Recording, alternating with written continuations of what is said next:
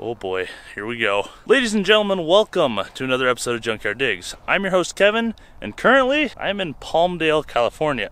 Now, I flew out here to help Donut Media with a project they're working on. And of course, if you come out to California, you can't just go home empty-handed because everything out here is so solid. With that being said, I'd like to introduce you to the 1970 Country Sedan that we're going to try to drive all the way home to Iowa with no reverse. This is going to be a fun one.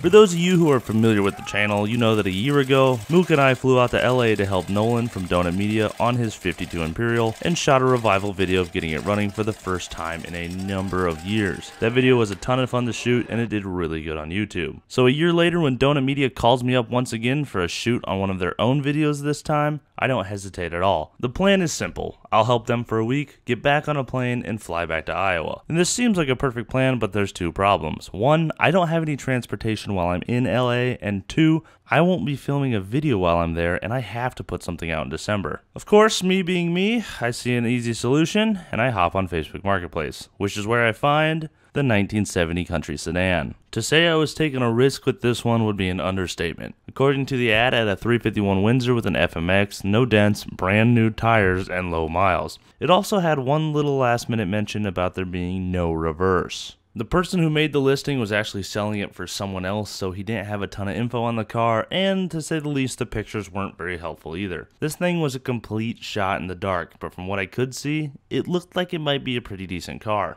Eventually, it came to a decision-making point. Do I risk it all and drive this thing 1,800 miles home? Or do I have Donut give me a return flight and get back in time for Christmas? No problem. I offered the guy $3,000 for the car just to see what would happen, and he hit me back at $3,300. Next thing I knew, I was on a one-way Uber ride driving a Tesla through the mud out in Palmdale, California. Right now, we're surrounded by a number of old wagons. We got this old Dodge here. But the one I'm here for, the one that caught my eye on Marketplace, is this 1970 Country Sedan. Now, I'm still waiting on the guy to get here with the keys, but I have sat in this thing, checked it out. It is super comfortable, which is exactly what I want if I'm driving 1,800 miles home to Iowa. There's a bunch of stuff in the back that hopefully they clean some out. We'll see. We got a little bit of rust down in this corner, a little bit right here in the roof line. Other than that, it looks to be in really good shape. Coming up front, we have what I believe to be a 351 Windsor, 351 cubic inch Windsor. That is exactly what I want to see. We've got a lot of parts for that. Behind it is a 3-speed FMX. That is something I'm not very familiar with. And supposedly the only issue with this car, no reverse, like I mentioned. I still haven't heard this run. Supposedly it does run and drive, and they said it'll get me to LA no problem, which is about an hour and 20 from where I am right now. So there's step one. Wait for the guy to get here with the keys, hear it run, make a final decision on buying it, and then drive it straight to LA to Donut Media. Why do I do this? 2 hours later, the guy finally showed up with the keys, and while they were digging for the title, I got to hear the car run for the first time. A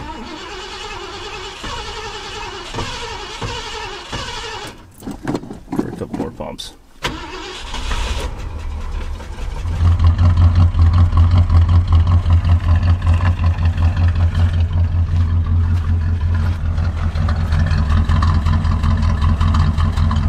Not great oil pressure.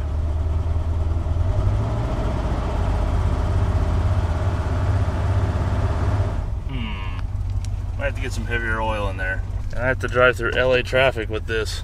And there's no power steering. Usually I would take more time and fix all this, as you guys know, but that guy was 2 hours late, which makes me an hour and a half late for being at Donut Media. I was supposed to be there at noon today to help them, but it's already 12:30 and I still have an hour and 15-minute drive through traffic. I hadn't even made it to the end of their driveway yet, and there's already a pile of problems that were never mentioned. Top of that list, there's no power steering pump, and there's no oil pressure. If that gauge is accurate, there's no way this car is going to make it to LA. I am so screwed. Alright, good news is on the highway I've got like supposedly 15. The bad news is I just went to adjust the mirror and it fell off.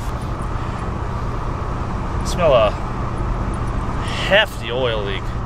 It doesn't even smell like burned oil, it smells like raw oil. I don't know, don't have time. We'll figure it out when we're there. This thing supposedly had brand new tires. They look new.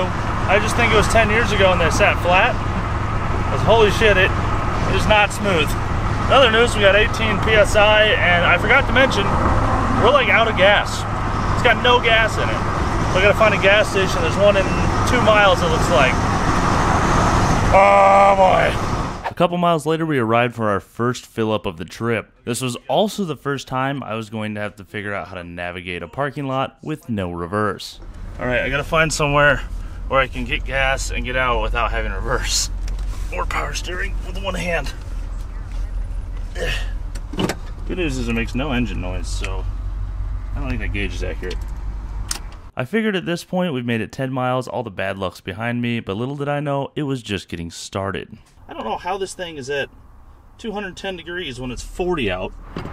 Are you kidding me? Son of a bitch. Oh boy, we do have an oil leak. Also, I think I figured out why there's no power steering. There's no power steering pump. Where did it go? That fuel pump looks good too.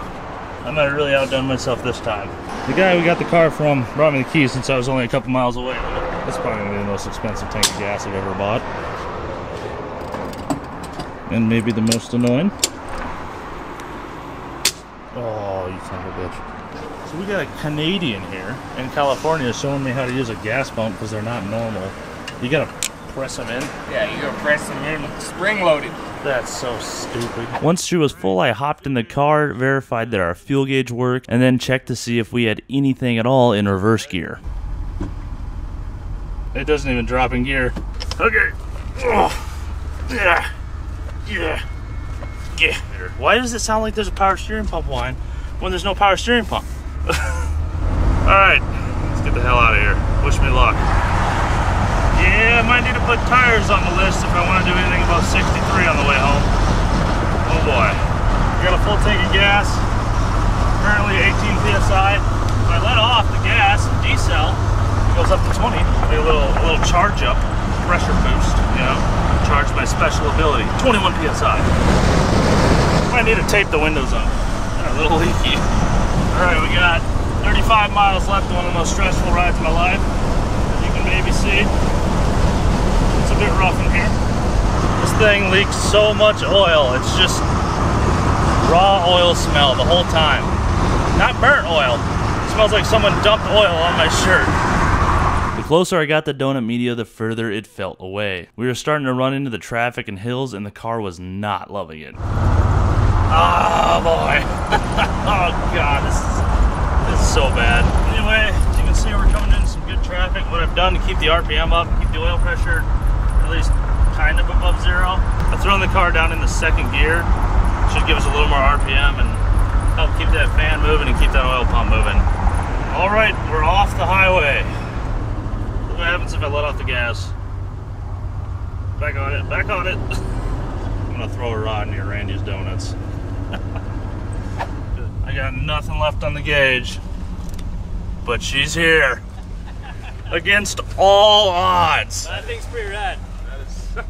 It's also huge. There's also no reverse, so I'm just gonna pull up next to everyone and be in the way. We'll push you out.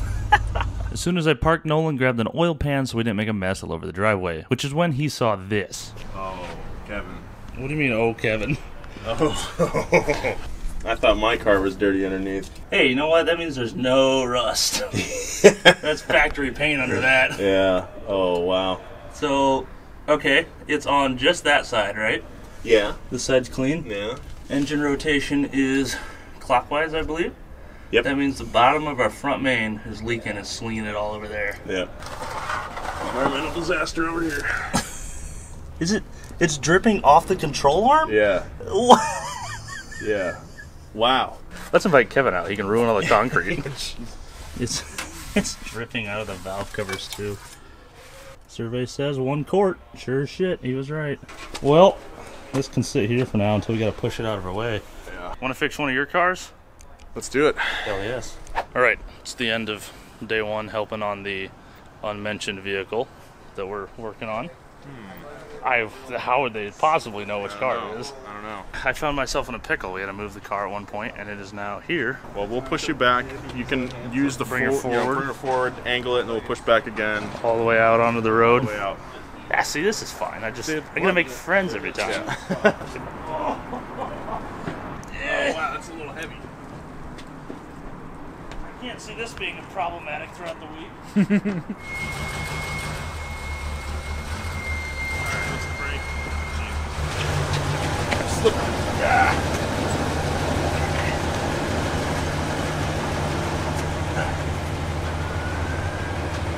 Big time pro tip from big time YouTubers. Buy a car, make sure it has reverse. Not having reverse, it's very inconvenient. Ah, actually not too bad. You made it. All right, now we take it to the hotel, and then it's the valet's problem, not mine. No dash lights. Fun. One good thing about it being dark out, I can't see the oil pressure gauge, which means I can't be bothered by it. All right, so I just reached down to see if I could get the high beams to cycle because I think they're just stuck on. And I noticed the parking brake was in the way. So I pressed it and it wouldn't move. So I pulled the release lever and it flipped back up. Someone put the frickin' parking brake on this thing. It wasn't on strong enough to stop the car at all, but it was on enough just to rub a little. The brake pedal feels a lot better now. Feels like a normal brake pedal. On the way back to the hotel, I stopped for some tacos and then took a moment to put some more Lucas in the engine to replenish that missing quart of oil. Good luck, little buddy. Oh, that's thick. If that doesn't help, I don't know what will.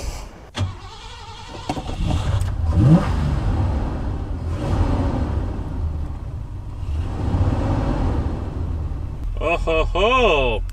Now instead of 0 PSI, I have 2. It's salvageable. She's got some nuts.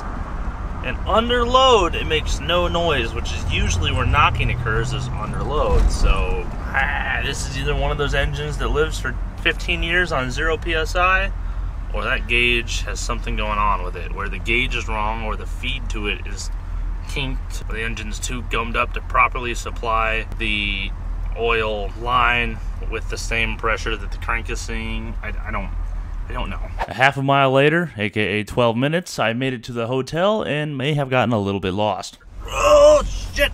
Where does it have power steering? I don't think I took the right turn. Son of a bitch. Oh, thank God I can get through. Okay. Oh, not that pedal. Not that pedal. If this is the parking, the valets are so screwed. There's no spots you can drive straight through. But then again, that's not quite my problem. As I pulled up to the valet, he walked over to the car and I said, I gotta warn ya, this thing, and he interrupted me saying, let me guess, it's a... Screaming death trap? I don't know about the screaming part. The death trap, you definitely got time. Right. It doesn't have reverse. Wow. Do you have any spots you can pull clean through? No, we have one on the top. I'll just move the cones. That way, I'll just park it head in, and we could get it out head in. But I bought this from Palmdale and drove it all the way down, miraculously. Wow. So, okay. And where you headed to after? Iowa. Oh, you're driving a tile? That's gonna take. Oh, all right. I'll just leave it right there for you. Just gonna leave it there all day? Yeah, just because I don't want to mess with it. I can't blame you there. Yeah, so we're gonna leave it right there. Till tomorrow when you come back down, just VIP shitbox status. Yeah, more than VIP. VIP is right here to the right. So the next 4 days in LA were the same tune again and again. Wake up, hop in the car, drive across LA with no oil pressure, buy donuts at Randy's Donuts, go to Donut Media, work all day, leave Donut Media, drive across LA with no oil pressure, go back to the hotel, again and again and again. Eventually it was Friday evening, my work at Donut Media was done, I said goodbye to Nolan. Hey, aren't you that guy from YouTube? Yeah. Hey, take care, man. Thanks again. And then drove to the valet one last time. Good morning, everyone, and welcome to my last day in LA. My work at Donut Media is done. That video will be out in January. Like I said, it's going to be absolutely awesome. I'm so excited for you guys to see this. And that means that it's time for me to take this car down to San Diego and prep it for the drive all the way back to Iowa. Step one, I actually need to get back out and put some more Lucas in this thing, and then we can hit the road. There you go, little buddy. I honestly can't believe you're still alive at all. But, yeah, this is impressive. Right to life. This thing's starting to run better and better. The odometer leaving the hotel is 135,265. At this point, I'm honestly not too scared of this thing. If it survived 5 days of driving around in LA and stopping at freaking stop signs all the time, and stoplights for 20 minutes with no pressure while it sits there and idles, I think it'll survive a trip to San Diego just fine. Let's find out. Alright, here we go. Getting on the old 405. And there's the tire shake. I haven't felt that for a few days. 125 miles, let's do it. With Lucas oil additive in the engine, our oil pressure was holding pretty consistent at about 18 psi down the highway. And speaking of consistent, my rear tires I'm convinced were squares. Eventually I had a turn, which was a good chance to see if I had any oil pressure at all. Is it on the peg? It's off the peg, so there's presence of oil. I don't know how this is even possible, honestly. This should have died so long ago. Alright, this way to San Diego. I've been to Cali twice now. Once last year when we worked on Nolan's Imperial, and once this year when you'll see. Both times I never really left LA, so this is fun to go out and explore and see what California actually has to offer. And I get a coast all the way down this hill, which means we get a bunch of pressure. Woo! Holy shit, look at that! It's the ocean. What do you mean they got problems with the water out here? There's a whole pile of it right there. About 30 minutes out of San Diego, Google informed me that there's a 30-minute delay in traffic, and I was getting low on gas. So I decided to pull off and try a side road. I might have just screwed up. I got off the highway to go around some shit, and I think I just drove into Camp Pendleton. Thankfully, I do have military ID. Let's see if this works. And just like that, my extremely expired CAT card has got me into Camp Pendleton, apparently. Let's go see what a Marine base is about. So I may have added a couple minutes to my overall route, but two things. One, I can get fuel, and two, I can stay moving the whole time. I don't have to sit and stand still traffic for what was looking to be about 25 minutes. That would have been hell. This thing would have overheated, probably got the oil real thin, and died. Here, I'm doing 50 mile an hour through some awesome roads. Like, look at this. I guess 6 years in the Army is finally paying off.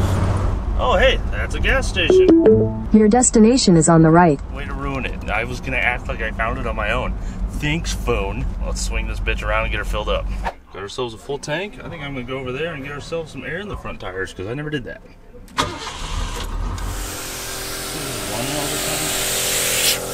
Oh, it's freaking broken. Never mind. Oh, what the hell? Oh, I guess I am in California, I suppose. Alright, well, never mind. Back on the road.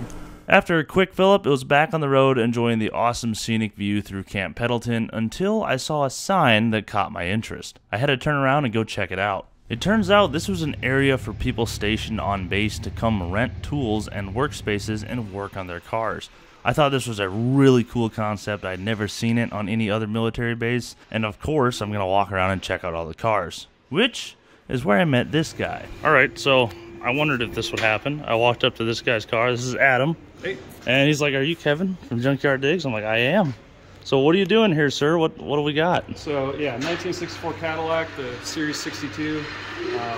Bought it. It's a California car. Bought it up in Fullerton by LA. Rebuilt the engine a couple years ago. Oh yeah. And then now I got air ride suspension sitting in the passenger seat there, with more than what the cars work, but you know. I know all about that.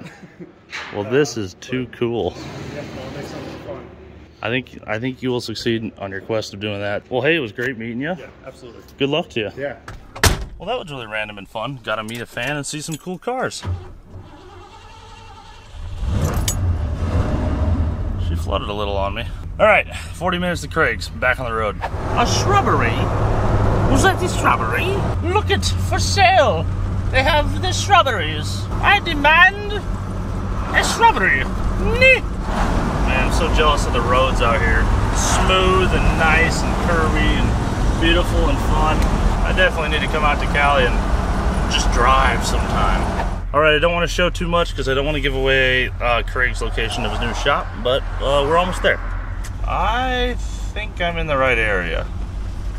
Just maybe. My God, look at that beautiful unit. It would probably help you in reverse. You wanted to back it in. I was just like, oh, let me just spin around right here and pull in because I drove past the door. Come on, Craig, give her hell. Oh, jeez, 1 horsepower. Look at that, it's faster than this thing will ever go in reverse. At least it rolls easy. And now the whole no power steering thing. How are you? I am just dandy, sir. Are you ready to see you again? Are you ready to change that? Yes. If you guys haven't recognized this guy yet, this is Craig, the Craig 909. Howdy. On YouTube. He does a whole bunch of Ford stuff. Also pretty close to LA, a couple hours down here in San Diego. Yeah. And more importantly than all that, he has a shop. Upgrades, people! Upgrades. Yeah. Oh yeah, this is all, has this even been No, so announced? yeah, as of right now, no, yeah. So you can see this is like technically my area. That's not even done yet. I don't have a wall yet. So we're still working on my side. But yeah, we're getting into a good space. Got my buddy Artine over there.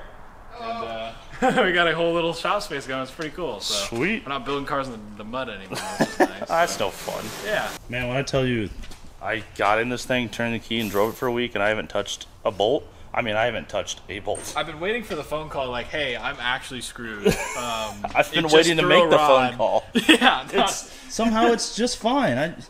I don't understand if they've got something going on with this line. There's a kink in it somewhere. Or the gauge maybe went bad, but there's no way this should still be alive. Oh, wow. What in the hell? You think it put a drip pan and you can cover the other side. No, we got to cover... Dude, there's more on the control arm. The floor is dripping back there. Oh, my God. I have never seen that much oil on the control arm before.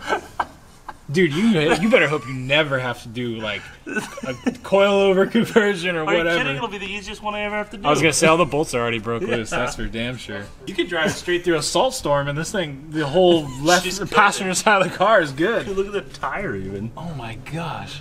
The front main leaks so bad that the brakes pull to the left. That I can definitely believe. Wow. After a bit of inspection, trying to determine exactly what our leak was instead of just loading the parts cannon, we decided we had no idea what the hell we were looking at, so we took the car down to the car wash with a few cans of degreaser. Oh, yeah.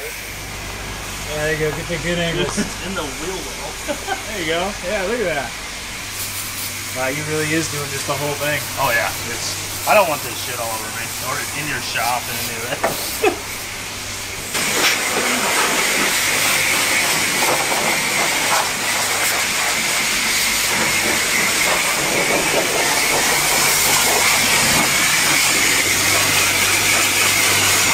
Oh, now it's got a new wheel pump. Thank you. Nice. Basically a full detail, like people pay hundreds of dollars for this. Yeah, right? New alternator just got installed.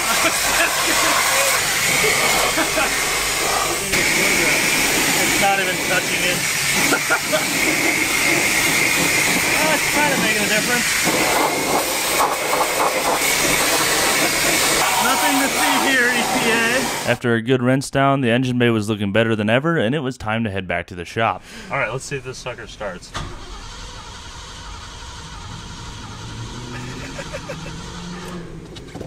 I wonder which ignition component got wet. All of it. What? I was gonna say maybe just pump it 300 times. Yeah, I think your coil ain't doing anything. See if I can film this without shocking the crap out of myself. Yeah, you're good. Yeah, it's got spark. Like that. Okay. That's weird. That doesn't make any sense.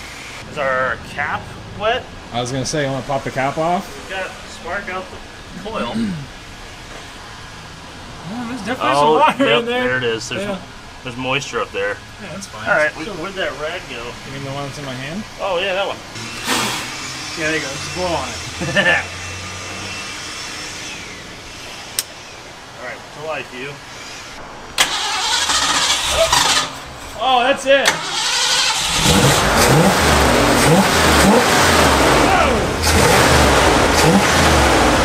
Look at the cheese. Look at that. Oh, she's mint. What a sweetheart. Do you watch the oil pressure jump up there? To like 8. 8 pounds and it rose like perfectly. Yeah, it makes no noise up here. It used to have lifter tick and it's gone. There's no physical way those lifters are less than 8 pounds. No. They would rattle like crazy. Oh shit, there's a Jeep there. Oh, I gotta push you now, damn it. Craig, go! Having no reverse isn't that bad. You just need friends.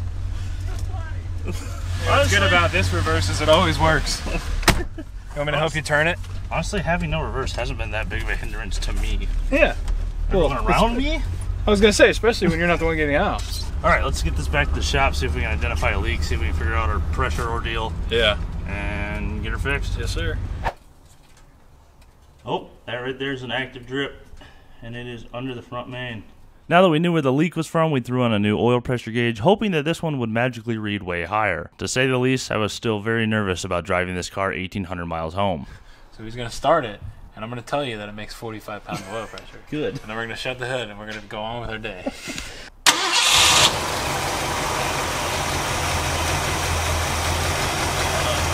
Well, no oil cheating. It's not even up here yet. Even after cracking the fitting at the gauge to release any pressure built up by air in the line, the oil took so long to move up the hose the camera's SD card got full. I had time to take it from Craig, delete some files, turn it back on and hand it to him, and easily catch the last foot of line. Okay, found the issue. I think you need an oil pump. Has nothing to do with bearings at this point. You don't think so? How is that possible? Yeah, listen to it. And it's perfectly quiet. There's a little lifter down.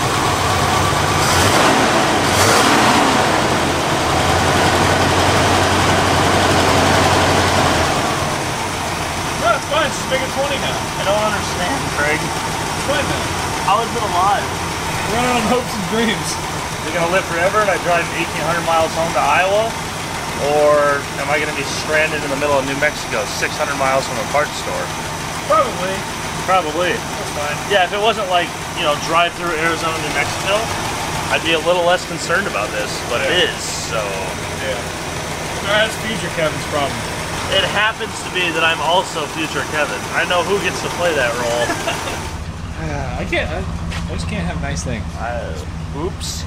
We stood around and stressed about rebuilding the engine for a little bit before deciding that the best course of action for right now was to just go ahead and clean out the back of the car. All right, what's the status, Craig? Dude, I'm looking at the box back here. I noticed immediately the box in the corner, and I was like, dude, that's a carpet kit, because I could tell just by the logo, because I've gotten those carpet kits before. And then I'm like, open the box, and I'm like, yeah, that might explain some things, you know, because nobody just carries around. Like, what was that, 2 gallons worth of 2050? It's already 2050. Yeah. Yo, we got some valve covers. Oh, dude, those are nice. Oh, nice. Whoa. Electric jack. Electric scissor jack. That's kind of fancy. We just found a bag full of Crocs in the car. These look like something your dad. These are kind of nice. All the Californians immediately just lost their shit. No, that's this one. Dude, this man saw the Crocs and his face lit up like it was the most amazing thing. Pull another pair out. Let's see what he thinks of those. I want them. We got more. Dude, these are like, look at these. dude, those are sick. Oh shit. With leather. Oh, stitching. Straps. Do you have a pair? Do you have a pair? Name Pair. Oh. Damn, dude. Damn. He's putting them on immediately. I'm about to see how fast I am in these bitches. Yeah.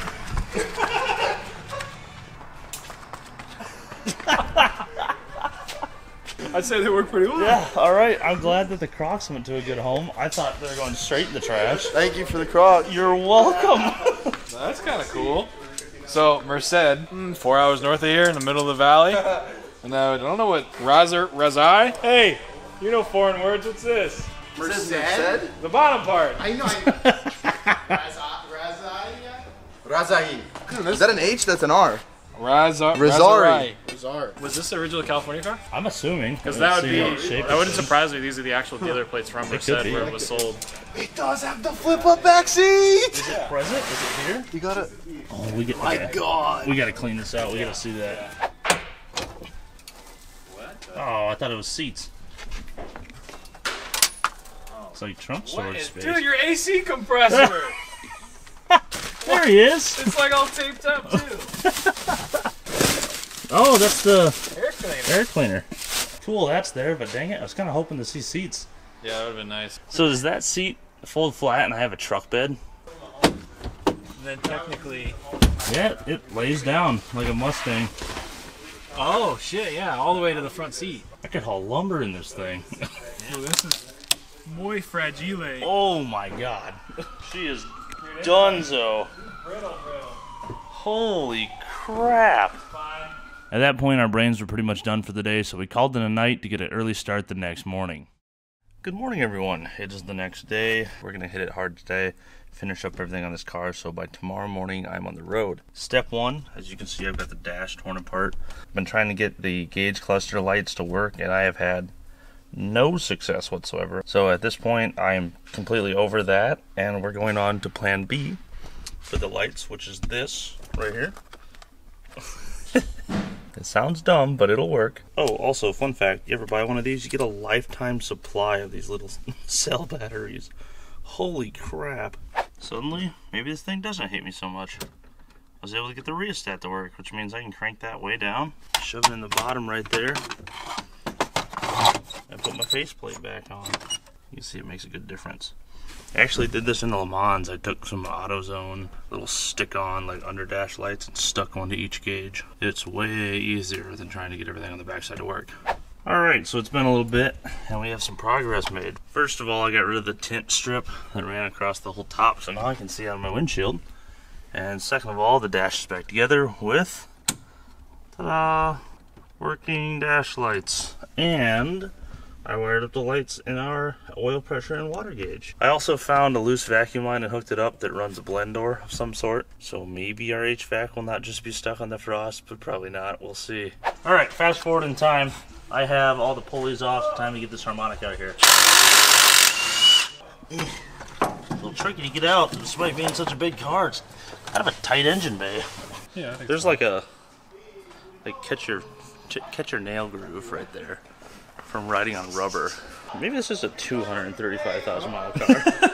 I can't wait to get my phone down there and see what that looks like with a flashlight. Sick. All right, moment of truth. Wait, is there even a seal? Probably not. Oh wait, did these go in from the back? Did I screw up? Did these seals go in from the front or the rear? I swear it's the front. Maybe the front. After seeing we would have to take the entire timing cover off, we decided to start with the valve covers just to see if this was worth doing, or if, like we suspected, this engine might be completely gummed up with crap and it's not even worth messing with. Do you think this is 135 or 235? This side? 397,400. I never. Holy Jeebus. There's so much stuff, there's an active puddle of oil that didn't drain. Oh, That's pretty thick. dude. Look at that. It's like solid. It doesn't I even. think I know why there's no oil pressure. Yeah, I don't think that has. Probably not a pump. Whoa, look at that. Look at that. Oh. Wait, it gets better. There's more. Look at it. Is there? If I can get my hand in there. Oh my gosh. Drop it outside of the motor. Oh, wait, look. Yeah, look, your oil drain's plugged right there in the corner. Is it really? Yeah, look. Here, I'll unplug it for you like a toilet plunger. Oh. Get a drill. Oh, yeah, dude. Look at that. I don't think you ever changed it at all. They never gave me an answer. Wasn't it one of those just add oil kind of cars? Yes, it was. It was an add oil car. So this was an add oil car for a long time. That's what you get. Let's see what the PCV side looks like. Sick. Oh my Lanta. Holy shit, dude. What? It's a pile. There's a pile of bullshit right there. Is that the seal? I don't know if is that the valve cover gasket? It looks like the gasket. Yeah, that's the gasket. Okay, that's. Wait, that's like an old gasket though. But the gasket's still there. Dude, Oh, I have never seen one that bad. These drains are just completely clogged, dude. that is the dirtiest motor I've ever seen. Look at that. I don't want to go through all this shit to take off a valve cover and do all that work for an engine just going straight to the scrap pile. If the valve cover looks like that, your timing chain looks even better. I don't want to know. Kind of the position where I would just say leave the undercoating for the snow and just keep putting oil in it. Alright, let's vacuum out the freaking valve train, put this thing back together, find some tires tomorrow morning, and get me the hell out of here because there are snowstorms on the rise. I think it'll be fine. Gotta get the corn in. The snow is on the horizon. Oh no. Man, you guys got some interesting stuff that pulls up this shop here. What is this? So this is a mini moke. A mini moke? Mini moke. It's the same as the early classic minis, but different. Say, that looks familiar. For as light as it is, it moves pretty good. That is hilarious. Right-hand drive? I was gonna say, you ever driven a right-hand drive four Yeah. speed? I've never driven a right-hand drive anything. Oh, this is gonna be colorful. Can we take this for a rip? Oh yeah. Oh my god. Take it the other way again. Like a latex gloves that 3 sizes too small, huh? Look at my feet. This is ridiculous. Whatever gear you're in, you ain't going any further over. See, here's the problem with me and other people. All of my height is in my legs. And this is every time I try to drive something small. It's just knees, steering wheel. Everything up here is fine. We're gonna be best friends. We're shoulder to shoulder, and there's a harness in my butt crack. This feels really great. Yeah. Oh God. Is that reverse? She's got pep in her step. No. How do I do this with the clutch? Foot back. You gotta like put your heel way back. Left leg kind of up a little bit. Are you up here? Oh no. Put heel like right here? there. Yeah. And That's reverse? let me see. Yeah, that's gotta be reverse. Yeah. Ow. Yep. Best case scenario, we get T-boned, so I don't have to get out of this. I'm dead before that. Ah, true. That knee to steering wheel ratio is pretty damn. You think this thing's a little ripper? Yeah, dude. Oh God. Yeah. River. It's like a super long, it's like a truck throw. Yeah. The shifting. Dude, this would be an autocross machine. Dude, honestly. Whoa. There's the second.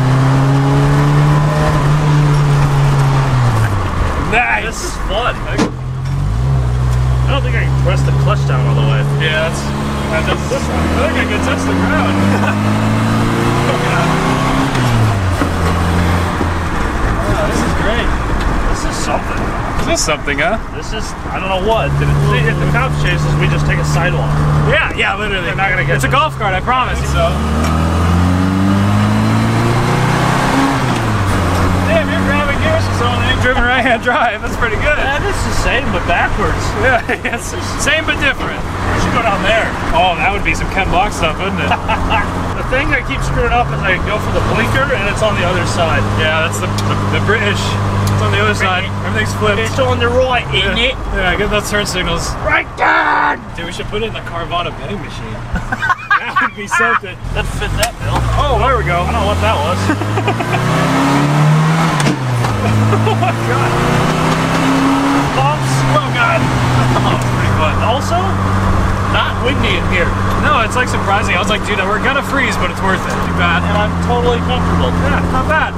I'll take this. Yeah, be great. After playing around for a bit with the Mook, we went back to work, resealed our valve covers, reinstalled our harmonic balancer, and finished things up for the night with the car ready for a trip to the tire store first thing tomorrow morning.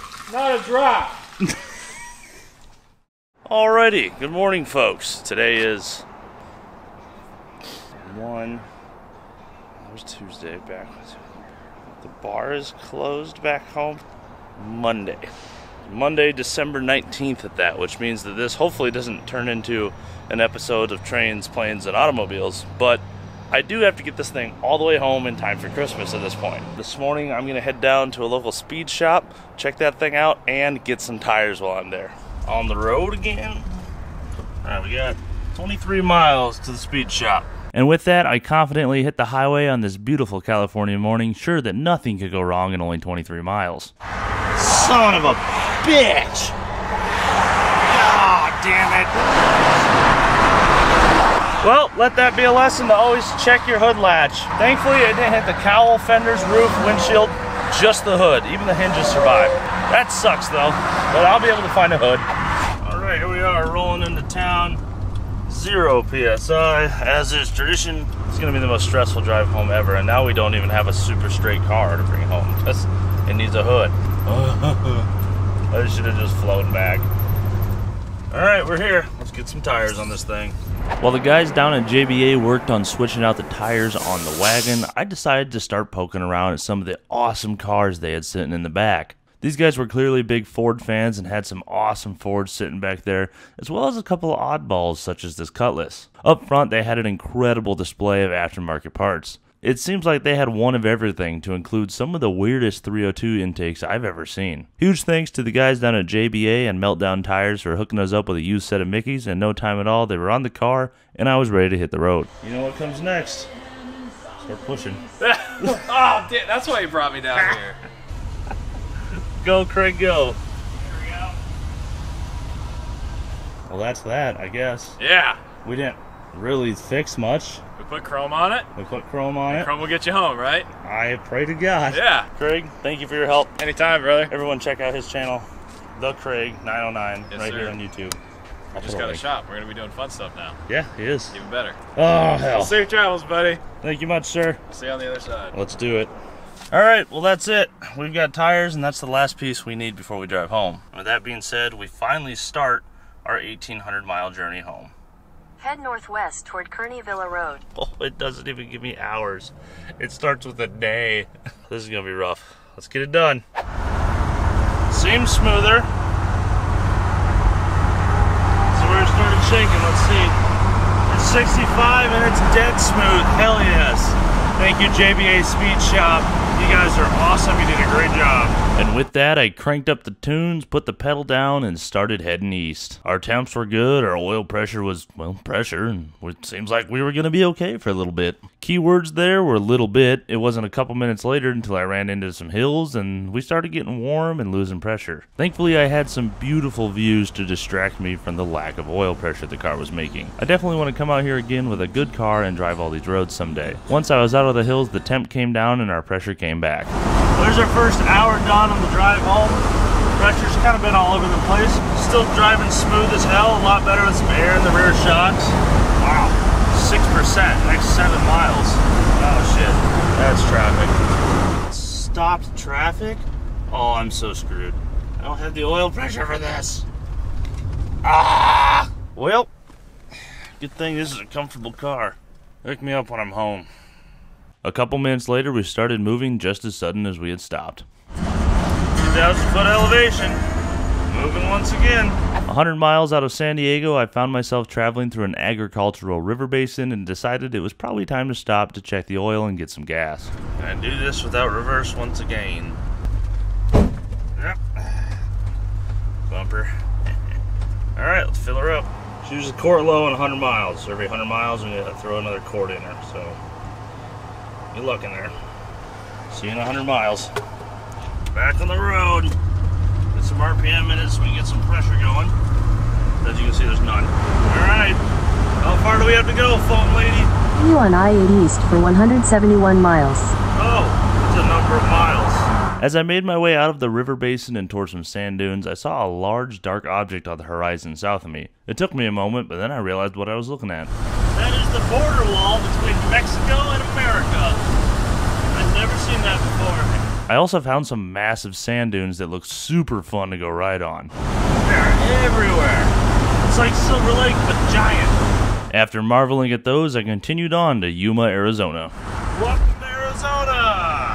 Welcome to Arizona. Yeah, I got that already. From Yuma, I continued east through Arizona towards Phoenix. I drove past some signs with some rather questionable phrasing, drove through more beautiful curvy mountain passes, and of course upset our oil pressure once again. But this time it was different. This time it wasn't coming back. I noticed my oil pressure is kind of dipped, not returned, and it kind of sounds like I hear some bottom end noise.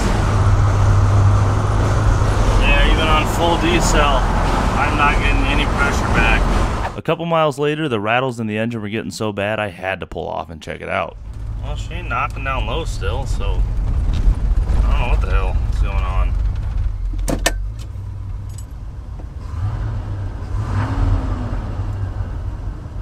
I don't know. At this point, I figured this thing was done for, so I started looking for options. It was over $2,500 to rent a U-Haul, plus the cost of the trailer that this car wouldn't fit on to haul it all the way back to Iowa, or $2,000 to ship it home, plus an $800 plane ticket to get my ass home. Believe it or not, I hated both of those options because of the price tag, and I wasn't sure what to do. What I was sure of, however, was that I had family in Phoenix an hour and a half down the road, and a half a gallon of Lucas additive left. We might make it to Phoenix. There's no way in hell it makes it home. I need to keep moving while the sun's still out for the next, 4 minutes. So that when this thing blows up on the side of the road, I at least made it most of the way in the daylight. 116 miles. My God. This is going to be painful to watch.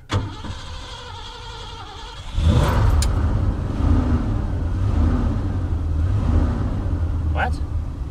I don't believe that for a second, but we'll see what happens. A couple miles and it's still alive and healthier than ever. I do not understand what's happening right now. I was sure that motor was about to throw a rod in the next 3 miles. And now it's better? What? What the hell? our special ability recharge where I let off the gas and the oil pressure comes back as returned. What did I just, was I low on oil? Maybe I don't need to go to Phoenix. Maybe I keep driving home. I don't know. As I approached 260 miles since San Diego, our oil pressure was seemingly still holding good. With that, the sun started to set and I continued towards Phoenix, Arizona. Alright, I think we're getting close to the Phoenix area. The sky is bright over there. We've done over 300 miles now. Our oil pressure is the most consistent it's been since I literally bought the car. So I don't know what that was about. The engine temp is cooler because it's cooling off outside, so that will help. We'll keep her going. I'm going to stop at our O'Reilly's and get some more motor honey and probably an energy drink, and then we'll get back on the road. And there it is. I'm going to run in and get some goo. We'll get back on the road. Alright, we got another quart of 2050 and started our second jug out of 3 that I now have. We have 22 hours and 22 minutes remaining. And a thank you goes out to the kid who worked at O'Reilly's who recognized me and said he's watched our channel for a long time. You rock. Alright, let's get back on the road. After O'Reilly's, I stopped for fuel. Oh my gosh, finally normal gas nozzles. And then saw some troubling news on my phone. Yes, the rumors are true. This is going to be the coldest Christmas in decades for millions of people across the U.S. Some of the coldest air on the entire planet from around Siberia has slipped through the jet stream, and it's currently falling across Canada and headed right towards the central and eastern U.S. This is going to bring wind chills to 50 to 60 degrees below zero in portions of Nebraska. That's where I'm driving. Yeah, this is why I'm racing home. I need to beat that, and it's supposed to be here Wednesday. It's either 7 or 8 p.m. I don't know what time zone I'm in on the 19th right now, which gives me 2 days to get home. I'd like to make it somewhere near Albuquerque tonight. That's still 7.5 hours from where I am, in the same town the O'Reilly's is in. Have I even made it to Phoenix yet? Holy shit. Okay. No, I'm driving. I'll talk to you later. From there, I put the hammer down and made it through Phoenix towards Albuquerque. Alright, it's been a little while longer, and we are looking at, you can't see it unless I hit this button, huzzah! We're at 400 miles for today. That's pretty good. A couple hundred more would be awesome. We'll see. It is getting a little cold in here, so I should stop and find some tape for these windows at the next oil fill-up. It's been 50 miles. Finally found a spot to pull off and check our oil, and we were 2 quarts low, so 2 more quarts in there. In the meantime, it is cold outside now, and I gotta get this heater working better because, yeah, it's stuck on the frost, but it's not really moving any heat. It's just like the presence of blowing air, and I'm getting a little cold inside. That's proof. And there's the collection. Both of my heater core hoses are hot, which means I'm getting heat. It's either this blend door or this little doodad. It's probably not this guy. I'm thinking it's this blend door. So let me see if I can find something to tie him open, I think. Flop. Classic window. You know how he be. Oh, dude, perfect. There's string. Alright, got that blend door tied open. Let's see if that makes a difference. The biggest difference would be getting this damn window to close. But it just keeps falling open. I want to say it's a little warmer. I really don't know. Whatever. Alright, back on the road. From there, I continued north through the Tonto National Forest and towards the Sitgreaves National Forest. If you've never driven this route through Arizona, just know it's very weird because it goes from deserts to northern Minnesota in like 40 miles. That is snow piled up against the road.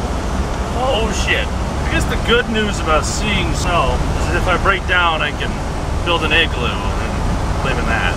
Alright, I've been climbing this hill for what seems like an eternity. It's been at least 10 minutes. And it shows. I don't know if you can see it, but oh! Our pressure's down to like 3. I pray to God there's a downhill soon. And I need to stop and put more Lucas in already. Holy cow. But I'll tell you what, kids. I sure am cold. And stupid.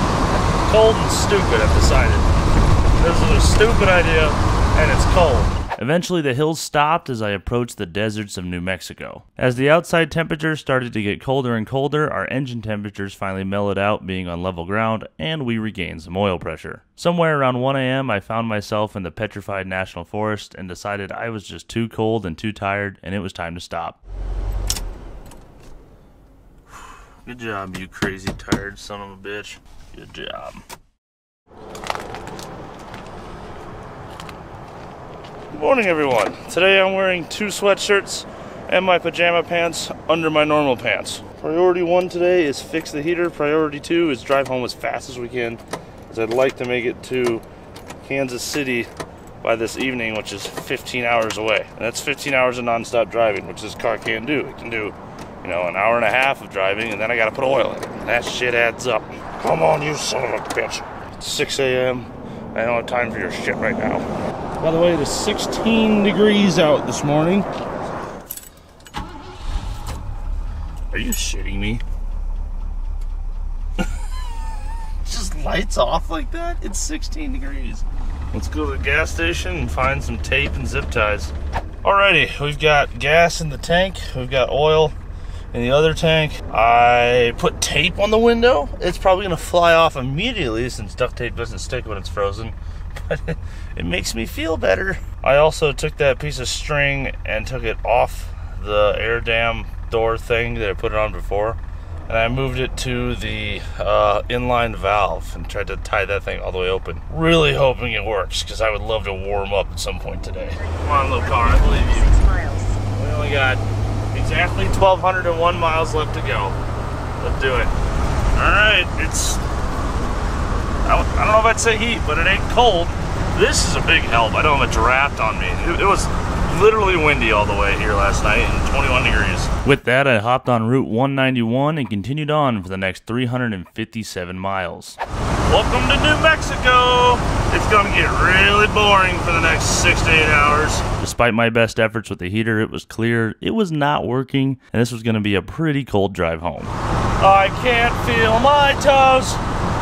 After what seemed like eons, the sun finally came out and warmed up the interior of the car, just in time for me to have to pull off and add oil. Oh, she's making a bit of noise again. I'm not really picking up pressure on D-cell. I think what this was I was running out of oil, so let's pull off and put some more in it. Note to self, take the Lucas into the hotel with you tonight. I don't think I've ever seen more accurate advertising that extends engine life and keep that engine alive, because that is exactly what this stuff is doing. We were 3 quarts low. I think she was starting to suck on some shit in the bottom of the pan, or run out of oil entirely because it wasn't able to drain back fast enough. Put a bunch of that in, 2 quarts of 2050. Let's see how far we make it this time. Alright, let's get some RPM in her. If I let off the gas, hey, it climbs. Alright. So I guess that's just the second time on this trip that I've ran out of oil in the motor. So add 2 instances of oil starvation to the list on top of the fact that it drives around with 18 PSI, and this is honestly incredible that this engine is still alive. As I leaked my way across New Mexico, I became more comfortable with the car and put on some speed. I went down a good hill back there, and I've been, you know, pushing this thing pretty good today, and I finally found where it likes to cruise. I found that my timing advance comes in around 75 mile an hour. There's a spot where the car labors less. It seems to actually enjoy going this speed versus lower speeds, and that's because my timing advance is finally coming in. Cord ignition systems are pretty lazy, and they come in pretty late. I'm probably doing like 2,800 RPM. I already threw a half a tank today, and approaching what I believe will be, let's see, 800 miles? Hell yeah. There it is. Woo. She's making a little engine noise, a little rattly tappy tap tap from the top half. Or at least I'm telling myself it's the top half. Recently, my solution for that has been turn the music up a little bit and just focus on that mileage number going down. Because even if she does pop, the closer to home, the cheaper it is to get it the rest of the way there. She's got fuel. She's got the back half of that jug in there.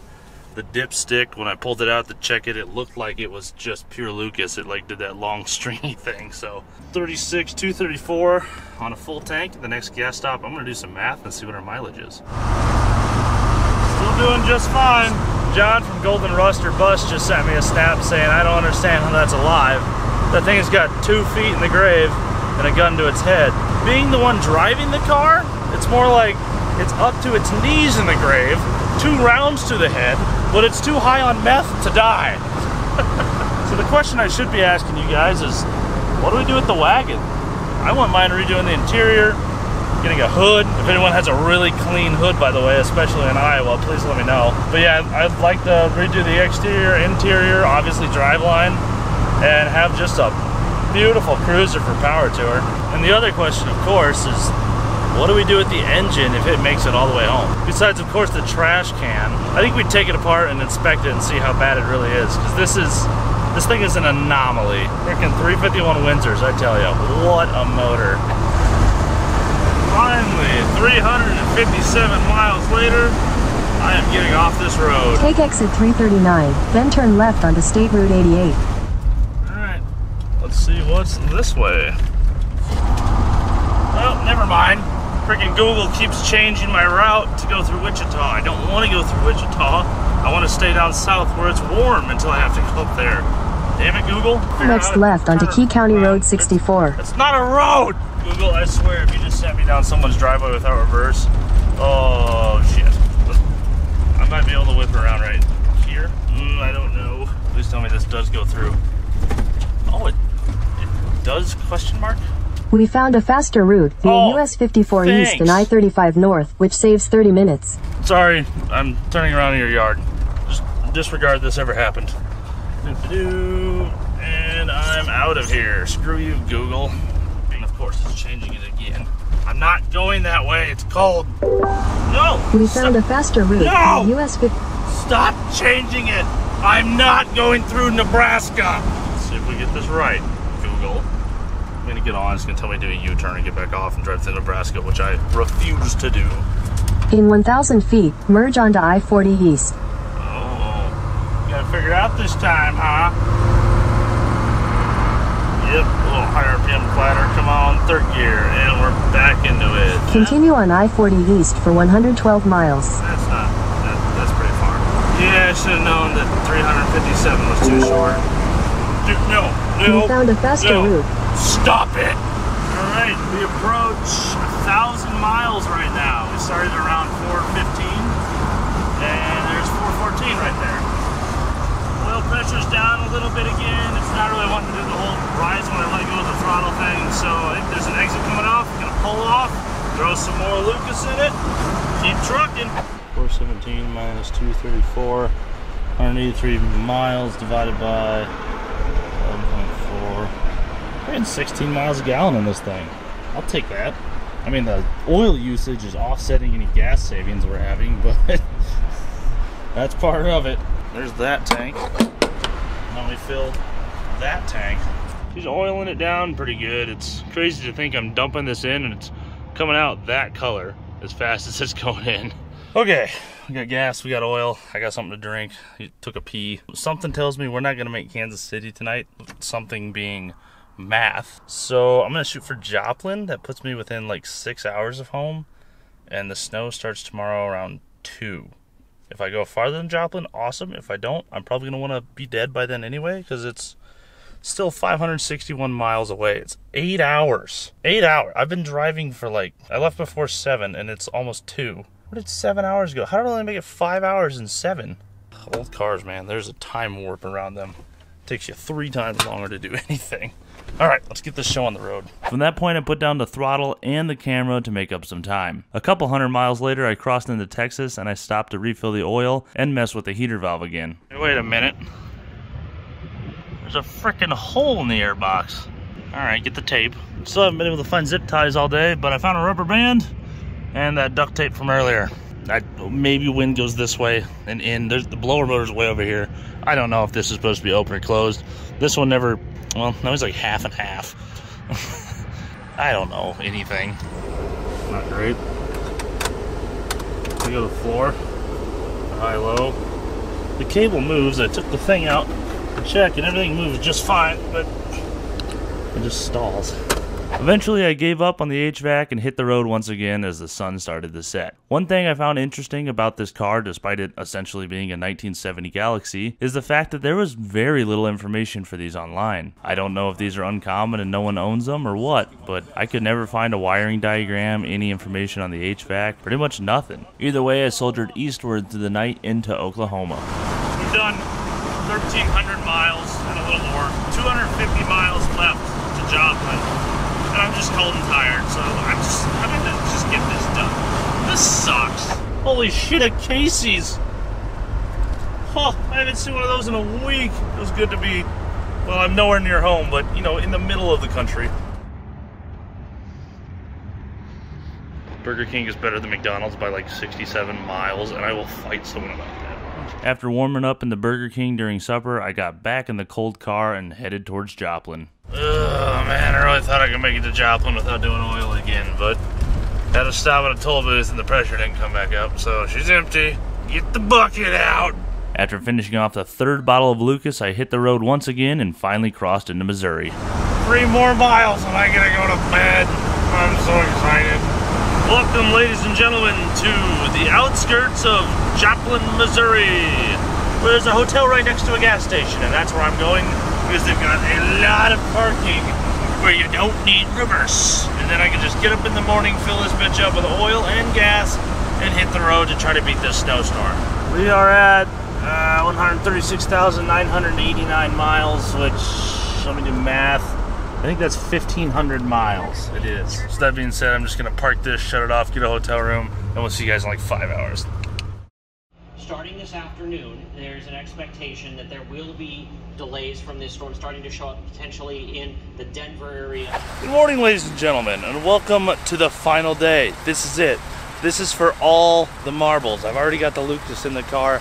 I'm gonna go gas up, and we're gonna hammer down and get this thing home. It's currently about 7 a.m. and I want to be home by 2 because that's when the whiteout blizzard conditions start up north. Right now, not bad. 27 degrees outside, totally manageable. As soon as I hit the Iowa border, single digits, and it's only getting worse. So I'm gonna fill this son of a bitch up and let's get out of here. Also, look at that oil smell.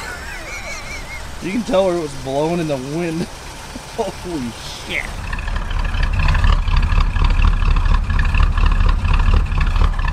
Eating life, but refusing to die. Alright, I got her overfilled on oil. We've got 388 miles to go, which means I'll have to fill up for oil and gas once again. But for now, we're full on gas. Odometer's currently at 36,990 after driving all night. Let's get the hell out of here. On the road again. I can't wait to soon be freezing. As I'm headed home as a frigid, I win. Can't wait to be on the road again. Better route available. What? No, we're not doing this again! I am not going through Nebraska! As the odometer rolled over 37,000 miles, I finally turned north. 130 miles, let's go. Oh shit, it's the first sighting!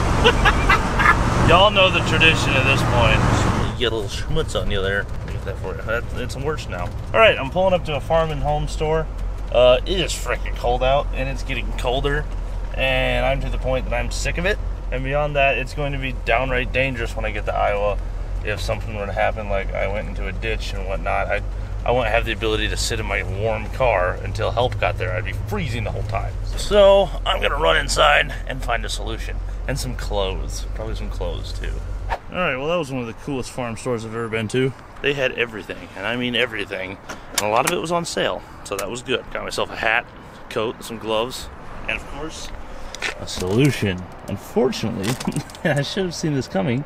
Apparently there's a shortage on propane and I can't find a damn tank. Let's see if I can find some on the road. Let's get moving. I'm slowly turning into homeless Dave from Roadkill. The only thing I need is a blanket, which I also got. Picking up a car from California, I understand the original Roadkill videos so much more now. They were always overheating because their cooling systems are junk because no one runs coolant. They're always freezing because the door seals and everything are gone and the heater cores don't work.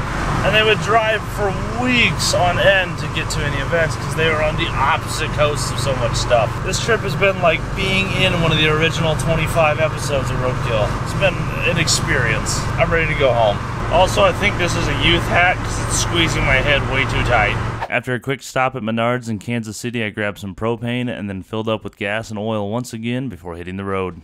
Every last drop of Lucas I have in it, and I think another quart or two of 2050 as well. Oh, I could still use a little more. Are you kidding? I put in like 4 quarts. This is it. This is the last jug. I'm not buying more 2050. Yes. Yes. I Finally have heat in the car. Don't do this at home, kids. All right, 3 hours and 40 minutes home. Let's get it done. This is instantly so much better in here. Look at the bed sides. Oh my God. There it is. Interstate 35. Stay on this for 190 miles and we're finally home. Ah, yes. The Mook exit. Ah! As I approached the Iowa border 100 miles south of Des Moines, our temperatures and pressures were looking great. I had the heater roll in. The door seals were so rotten they supplied plenty of fresh air, and it was finally starting to feel like I was going to pull this off. 31 miles into Iowa, I was really hoping that it would last and I could make it all the way home without having to get out because it's cold as shit outside. But nope. Pressure dropped again, which means we're down to like 2 quarts or whatever in the pan, so I gotta stop and fill her up. Damn it. Had I known oil consumption was going to get this bad, Jesus, I probably would have taken a little more time in California and fixed that front main. Not gonna lie. That is all I have left, is 3 quarts, so let's just dump that in and get out of here. Also, look, while we're here, just check out how much oil this engine has slung. Like, it is unfathomable. Wait for it. Yeah, look at the ground. It's been here for 4 minutes, maybe. Yeah. It's worse than when I got it. It's all wet now. It is insane. There's oil in the rear tire. How does that happen? Look at the trunk. Like, look at the back. It's just oil, the whole thing. It's supposed to be white, like the roof. Like those are supposed to be the same color. All right, there we go. That's the last jug. Into the pile. That is obscene. You can't even see the single quarts anymore. All right, let's go home. As you can see, we're seeing the first snow of the entire trip besides the mountains back in Arizona, which is a wild sentence. And for once, I'm not worried about driving a classic from the south in the salt. This sumbitch is so well undercoated, it will never rust in its life. It is just oil under the whole car. So we're good. Got about 60 miles left. Let's put the hammer down one last time, listen to that valve train hammer away, and get home. I'm so excited. There it is, the last section of interstate. Oh boy. It's been like 1,960 miles somehow. I don't know how that happened. But regardless, we're here. This is it. This is the exit. I'm not going to show you people because you're weird and someone will show up to my house. But just know, I'm getting off the interstate finally. Whee! A little bit of back road left, and I'll be home. Also not going to show you that.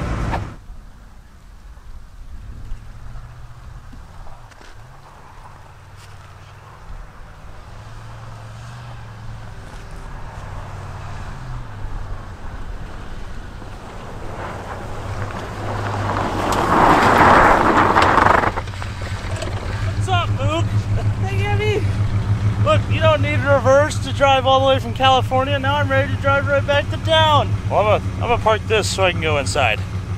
Okay. Okay. What the heck is drive the yard?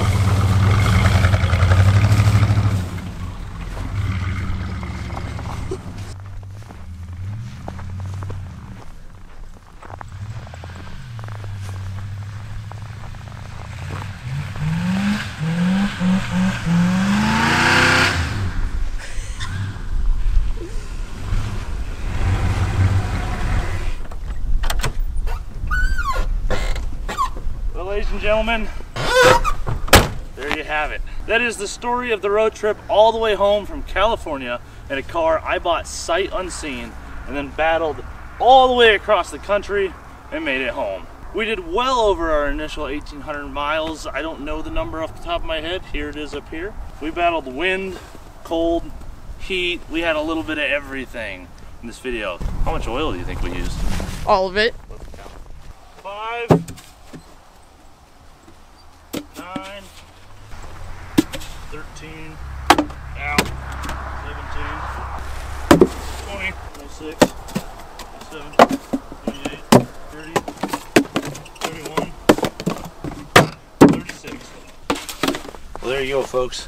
It takes 36 quarts of oil, heavy oil, to drive from San Diego to central Iowa with a front main leak that we honestly should have fixed in San Diego. Thank you to Craig for all his help for a couple days. We'll see you guys next time for another episode of Junkyard Digs. Peace. I'm going inside, and no one can get me outside for 2 days.